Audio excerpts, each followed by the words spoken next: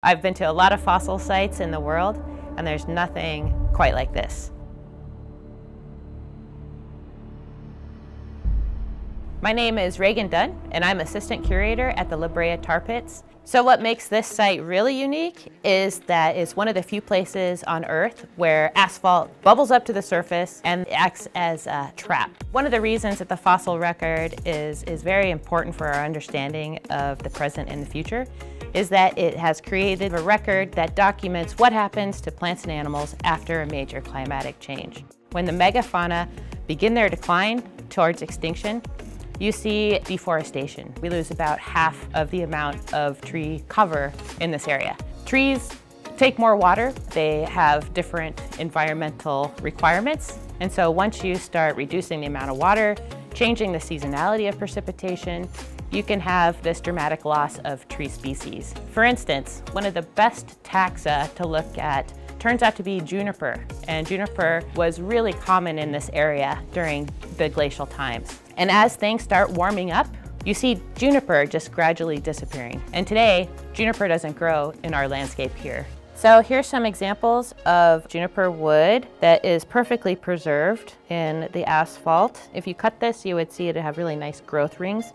And those growth rings can tell us about different conditions when the plant lived, growing season conditions, how wet it was. We also have other evidence of juniper from these juniper seeds, which is the most abundant specimen that we have at the tar pits. What this research shows is that we have the direct link between a warming period, a total of 10 degrees Celsius, but also drying.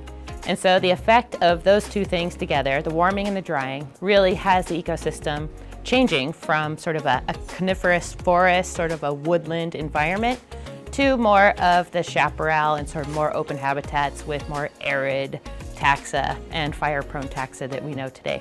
And this is the first time that we've really been able to link specific changes in the vegetation to the specific changes in the megafaunal populations. California has already warmed, in some places, 3 degrees Celsius in the last 100 years. That's a significant warming. We're also in long periods of drought. Southwestern United States has been in a drought for the last 20 years, a drought that hasn't been seen for many millennia before that. So we are experiencing these very similar conditions. On top of that, we have a human population that likes to start fires, intentionally or unintentionally.